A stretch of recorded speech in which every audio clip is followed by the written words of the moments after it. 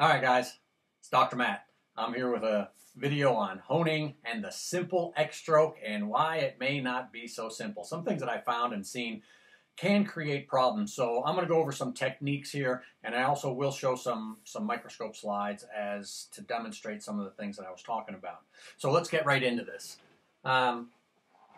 As we do the traditional X stroke. All right, we've all seen the animated video with the razor moving itself. You start up on the stone this way and you come down and across at an angle like that. And sometimes we'll take and we'll pitch the blade as well like that.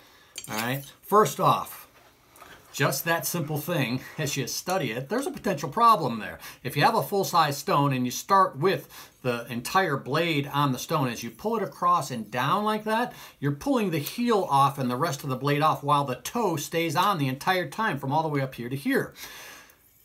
So potentially what can happen is the toe gets overhoned. Bobby Ortiz did a video on this, and he was absolutely right on it. He had a razor that was real narrow at the toe. You'll see some of the older razors like that. They just get overhoned at the toe, and that can be from doing this with the X's. Also, what it can be is a problematic stabilizer. The stabilizer it gets in the way. It lifts the razor up like that and shifts a lot of the weight onto the toe. So you get overhoned here, and there's not much action going on down there. And the real simple way to tell if that's a problem is just take your razor on the stone like this and just roll it up on the stabilizer if you feel it hit like this one is. And I don't know if you can see in the video, but as this one hits, it lifts the toe up back, or I'm sorry, the heel back here and shifts it onto the toe.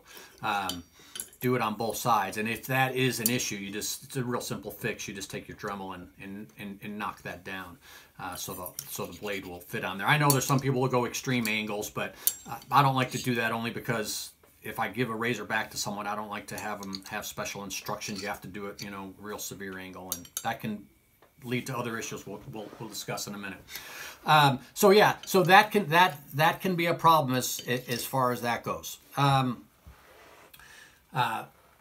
Also, another problem with the simple X stroke is as far as the angle goes. So if you're pulling the razor down across the stone, let's just say you're going to pull this thing at 30 degrees this way, 30 degrees this way.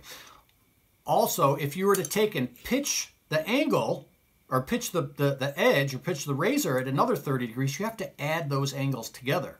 Okay, so you got 30 degrees across the stone, you have 30 degrees this way or 45 degrees this way. You start increasing that angle. As that angle increases, you run the potential of the scratch marks going parallel to the edge of the razor, and that is problematic. Okay, that can be a problem. Here, let me show you how and why that's a problem and what that looks like under the microscope. Okay, so let's take a look at these sideways or parallel marks that I've been talking about. This is an edge here. We can see these marks going parallel.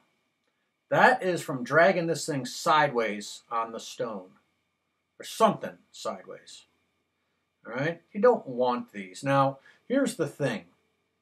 These marks in and of themselves, the way that we see them right here, I guess they're not really a problem. I mean, because they are up higher on the bevel.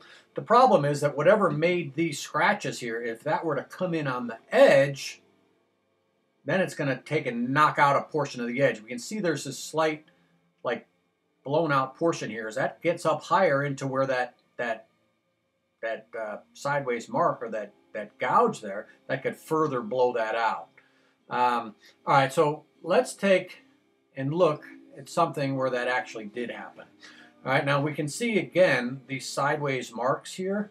Again, the sideways marks, not a problem, but if you look closer down at the edge here, can you see how this is kind of scalloped looking here? And even over here, it's even more scalloped, and then right down over here as well. See, I think what happened was whatever made these gouges up here happened to be sticking up and banged the edge of this. And that's what took and gouged some of that out right there. So now this part right here, that's not going to shave as well as the straighter part, because when you strop it, it's not totally coming to the edge. So you're not going to be as keen right there. That's not going to be as pointy, so to speak, because it's further up on the bevel. So this is just not going to shave as well. So what you want to do in that situation is, if you do like to pitch the razor a whole bunch, you'd probably be better off keeping the whole thing on the stone if you have a full-size stone, and just keep it at that angle all the way across. If you have a narrower stone, it's actually a little bit easier, only because the toe, you know, isn't going to stay on the whole entire time. Okay.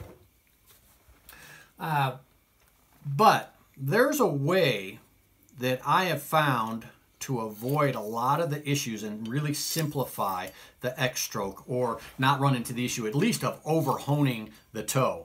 And that is what I call look, lean, and roll. Okay?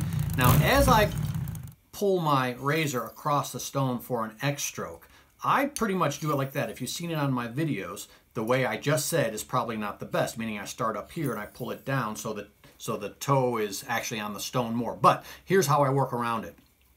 What I do when I hone, first off, I torque the edge into the stone. I'm actually pushing this down. I pull up with this finger a little bit, so I'm applying some torque. I don't apply the pressure down this way. I'm actually torquing that edge into the stone.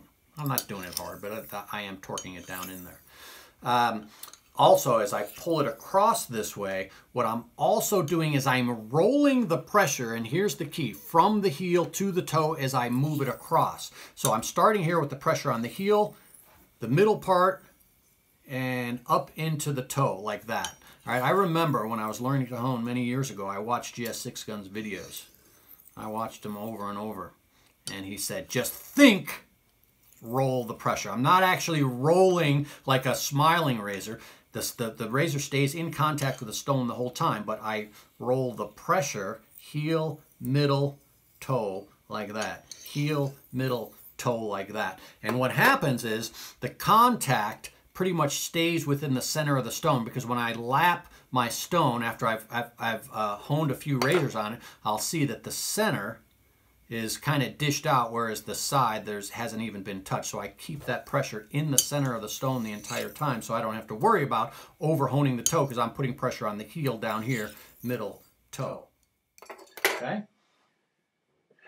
So that's it as far as the X stroke and a couple of those issues there regarding the angle, the parallel angle part, and why you don't want to do that, and also over honing on the toe if that is a potential issue. But this next thing I want to discuss, this is huge, all right? And this is the part of the video that I didn't know if I wanted to have yet another caudicle series, because what I'm about to talk about, it predominantly relates to cauticles. I have seen some of the issue in other stones, but mostly the cauticles, so let's get into that.